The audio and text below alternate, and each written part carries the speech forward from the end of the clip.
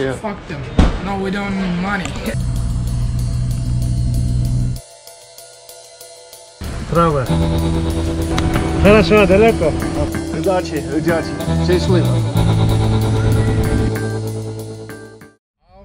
Leaving Bishkek, going to Almaty, and here is the process. I'm in a taxi now, but we're going to another taxi, and you get a shared car basically with a driver. Once it fills up with people, you leave. The? Okay. And she's helping me. She's helped me find the right guy and negotiate, because if you don't know the prices, you most likely get screwed. So I asked her to do some negotiation for me. Bicycle нет. Куда?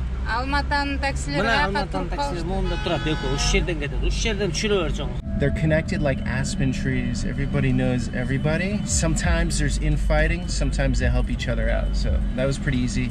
He said, go to this guy.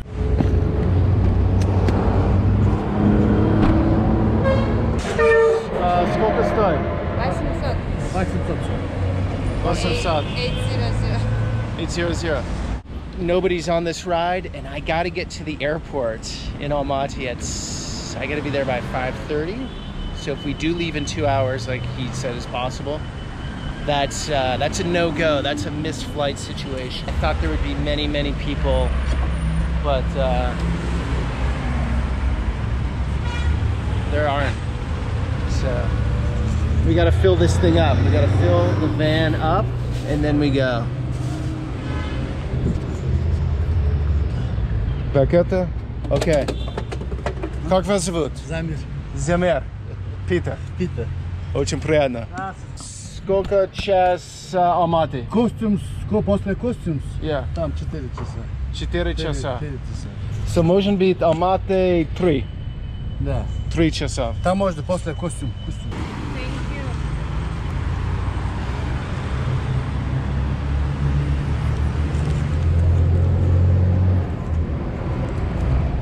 Ой, спасибо. Ну что? Алматы? Что это? Трава. Трава? Zamir, he's a class guy. Good evening, good evening. Good afternoon. Zamir was going for the hard sale in the beginning, but then he really warmed up. I feel like we got a good driver. How to show it, Zamir? Zamir just offered me a deal. He said he'll drive me alone to the airport in Almaty for $65. It's roughly 5 hours to drive.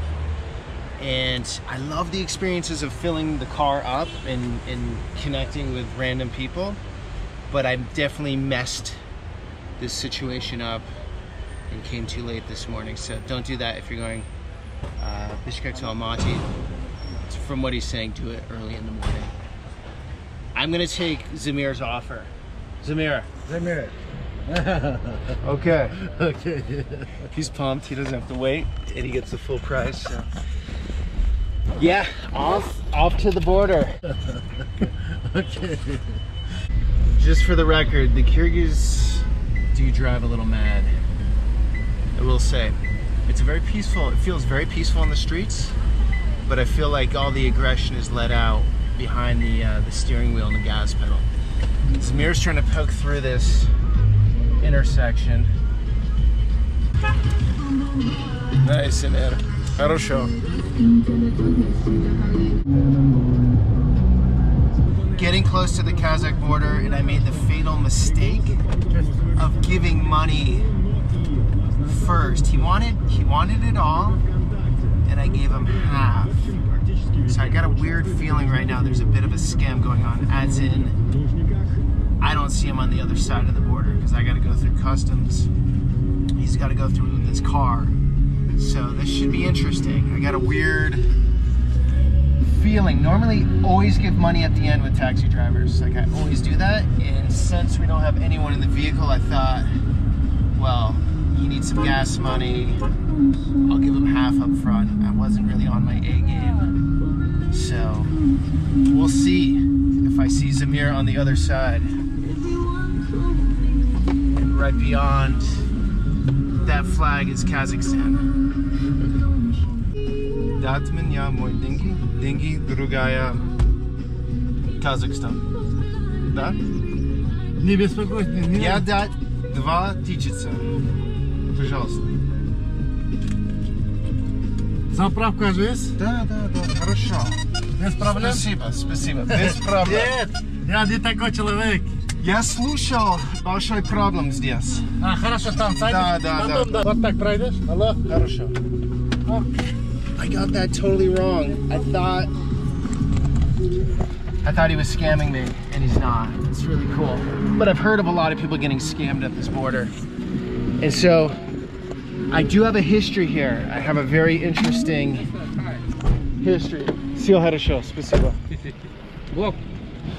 YouTube. Okay. 16 years ago, I was traveling with a friend of mine.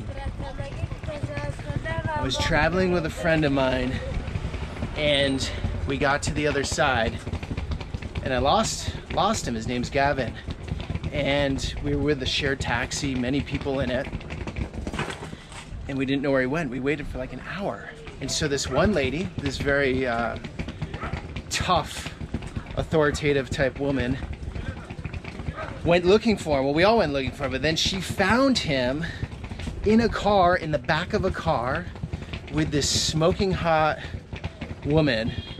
It was like a supermodel, he said, and two policemen, and they were trying to extract money out of him. So they wouldn't let him leave the car, but he said it was this interesting situation where he was in the back of a car with a smoking hot woman, and you know, they're just sort of hanging out. So that was 16 years ago here. I think things have cleaned up quite a bit. From my experiences so far in these two countries, this trip, it's like way easier to get around.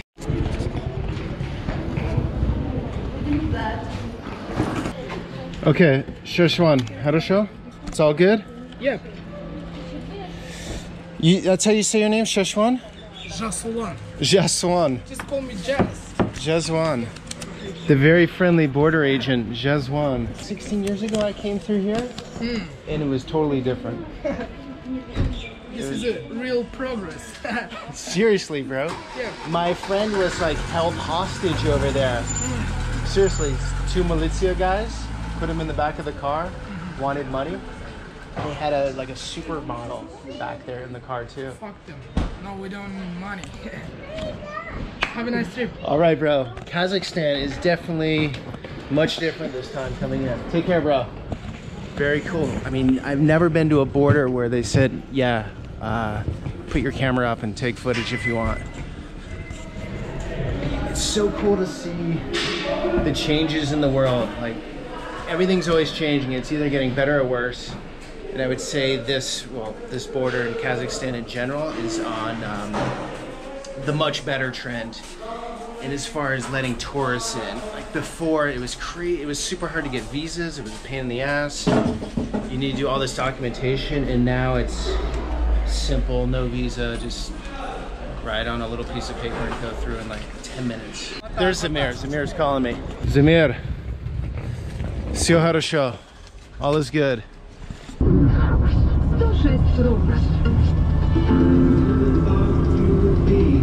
200 kilometers, 120 miles from Almaty. Not much between the two cities. Just wide, expansive spaces.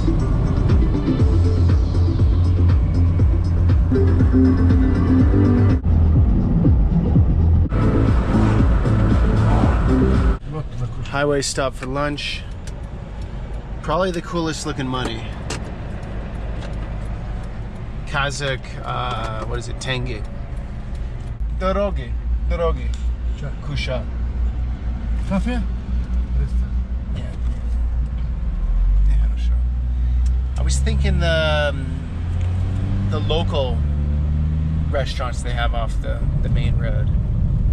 He just brought me to like a truck stop type place.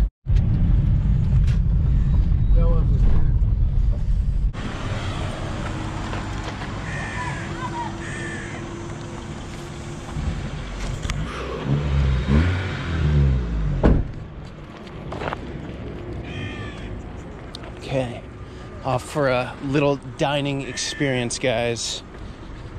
Roadside cafe, middle of nowhere, Kazakhstan.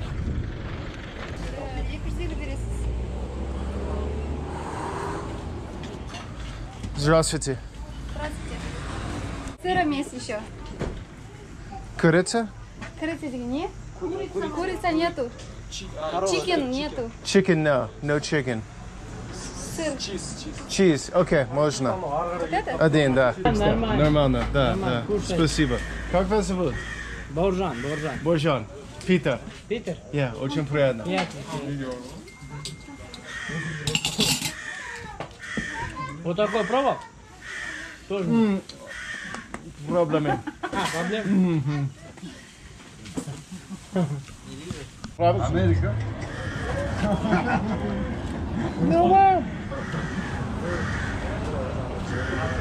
Хорошо?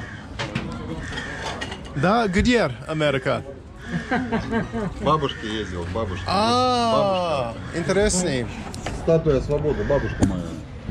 He's got a visa to US. Cool. Откуда? Я, да. Да. Каскелен. Каскелен. Штат Каскелен. Штат Алматы. Штат Каскелен. Вы откуда? Калифорния. Да. Вы просто гуляете, да? Это яйца? Это вареные. Можно. Курица. Казахстан, Исикол и Бишкек.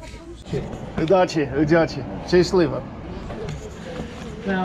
Счастливо.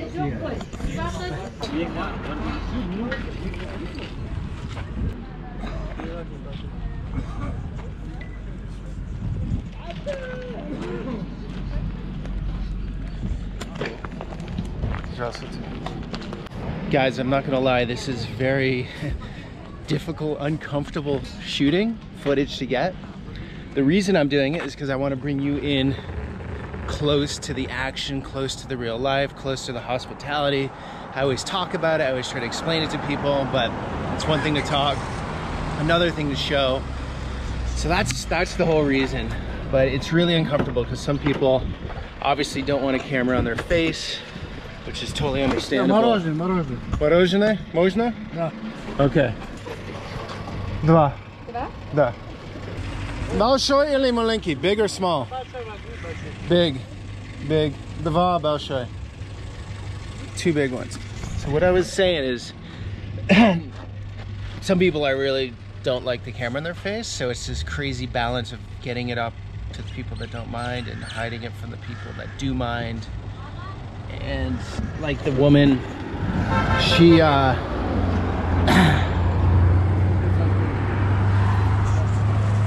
the woman that worked there, she didn't want the camera up, so I had to take it down. It was a little uncomfortable, but again, the whole reason is just to show you guys the real life. It's my mission to show true, authentic moments. So I hope that worked. I had to put the camera down a bunch. Okay, сколько стоит? Shit. У вас есть селедка? Да. Спасибо.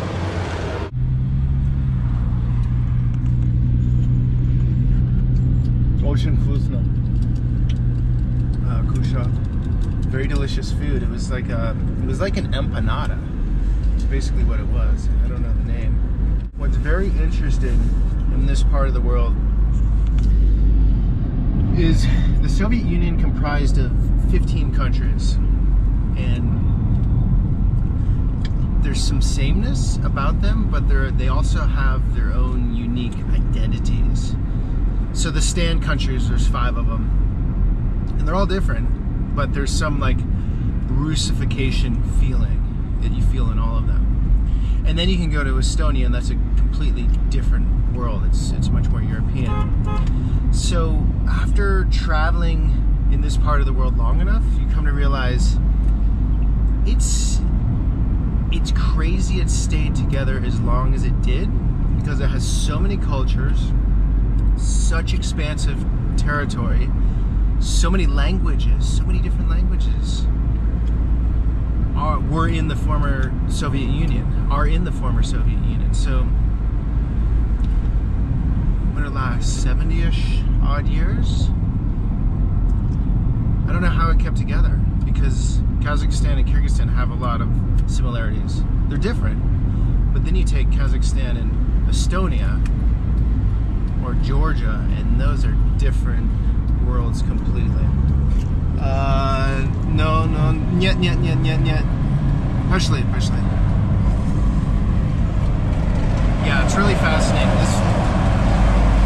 This part of the world is often overlooked, and for me it's one of my favorites, if not my favorite, because it's not at all what we were taught, for sure.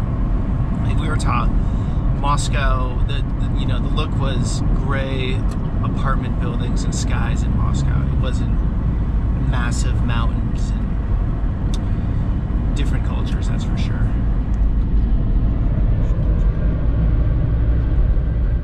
And so there's the process of passing trucks where he can't see what's around the truck and I can. And it's been a interesting experience of him pulling out and me seeing something oncoming. Okay, давай, пошли. What's going on here?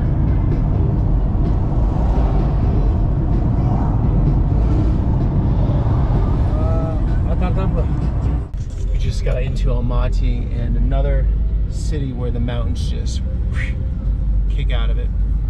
Almaty, roughly 2 million people. Can't see it here on this street in this area, but it's in general much better off financially than Bishkek. You can feel it, and that's because they have lots of oil, lots of gas, and though I've heard it's quite corrupt, some of that filters down into the city, into the infrastructure.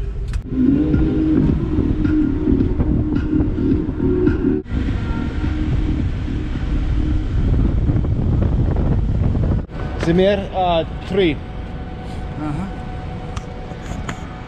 Хорошо. Хорошо, далеко от США. Okay. Окей. Счастливо. Дозвонимся. WhatsApp.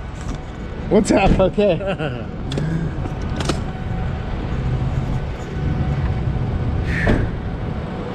Okay, guys, if you like that, please subscribe. I'm going to be doing a show on Almaty, a show on Bishkek, and some other ones in Kyrgyzstan. And those are my fully edited videos with music and, well, that are like really packaged together. This is more of my unfiltered, just random, what I run into, not much editing stuff. So thanks for coming along. Hope you like that.